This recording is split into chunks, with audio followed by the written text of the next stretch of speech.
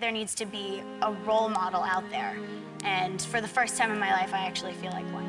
There was a hate petition that said, if you hate Demi Lovato, sign this page of this piece of paper, and there was in the bathroom stall there was Demi's hate wall, and people would just write horrible things. I literally didn't know why they were being so mean to me, and they would just say, well, you're fat. And then a few months later I developed an eating disorder. It was a way of expressing my own shame of myself on my own body. And there were some times where my emotions were just so built up, I didn't know what to do. The only way that I could get instant gratification was through an immediate release on myself. I don't think that I was ever trying to kill myself, but I knew that if I had ever gone too far, that I wouldn't kill